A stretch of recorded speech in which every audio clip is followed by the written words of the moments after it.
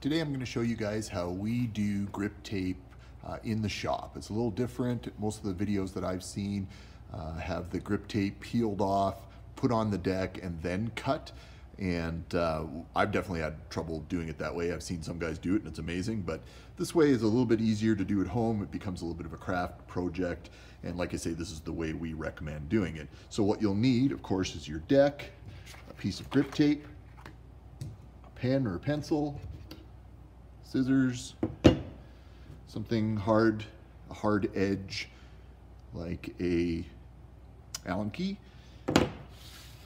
and a square or even just a straight edge will work. So I'll just take you through this. We take our deck, we figure out which way we want our grip tape to go, whereabouts we want it, if we want it further back. Some guys don't grip tape across the front, they leave that open.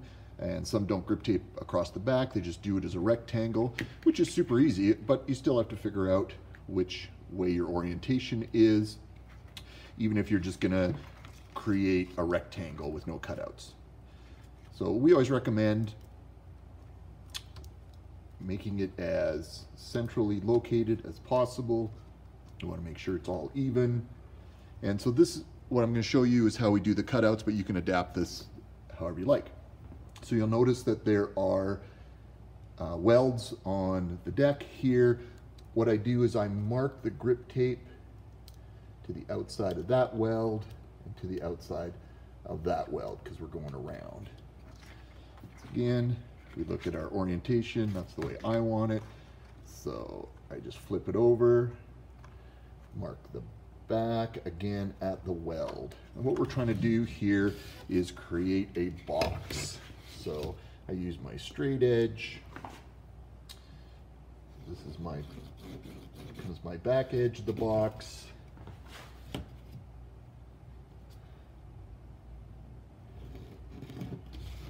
Just create a couple lines here and there.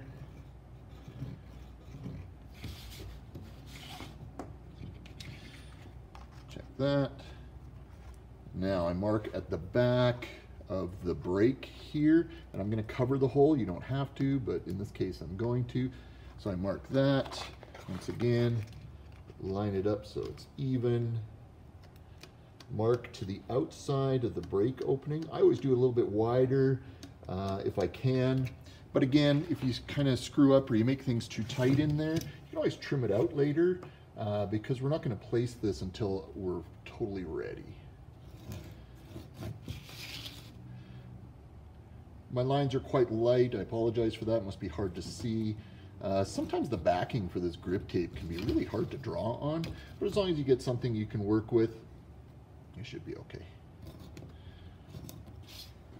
So I've got my two boxes, front and back. And what I like to do is I use a pair of scissors. Don't use your best scissors. Grip tape can be quite hard on them. But when I cut, I try to curve it a little bit.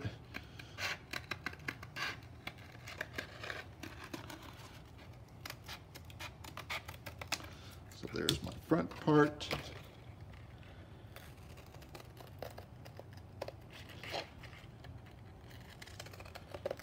Break opening.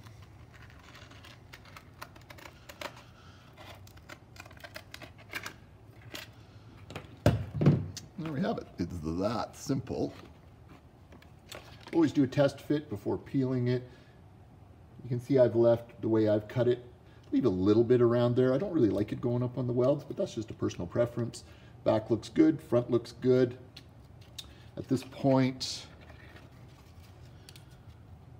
you can peel it off.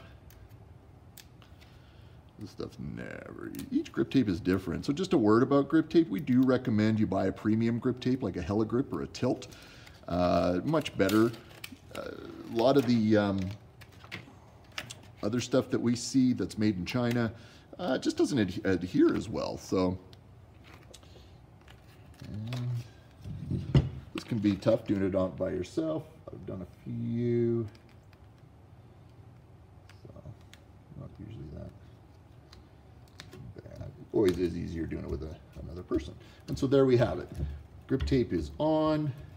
Press it down firmly. Make sure there's no air bubbles. If you do get an air bubble, you can peel it back and relay it.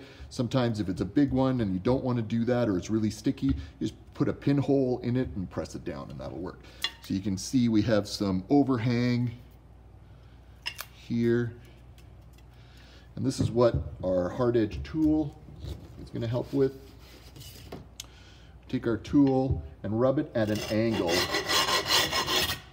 along the deck, and hopefully you can see the line that it brings up. It's quite pronounced. So what this does is it weakens the grip tape there. It also pushes it down, so it's much more likely to stick better as well. So you can kind of see that.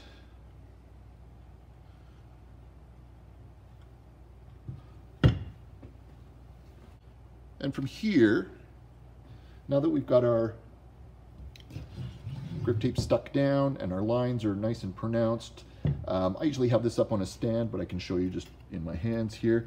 I run the knife along at an angle using the deck, and some definitely cuts better than others. Again, the Chinese made stuff is not the best to cut. But again, it's grip tape. Chances are you're going to change it several times over the life of the scooter. So in this case, I'm going to kind of start in the middle. Again, we don't want to cut towards us if we can avoid it. Just trim off the edges. Got to be careful. Every deck coating will respond differently. This one is chipping and wasn't a great coating, I don't think.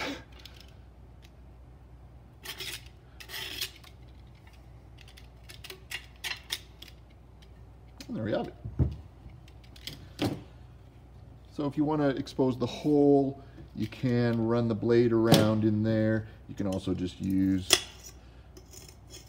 that handy Allen key once again.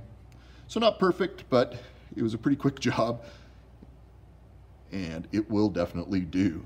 So I hope that helps. We've been asked for years how we do it, and to explain it a little better. We'll leave it at that.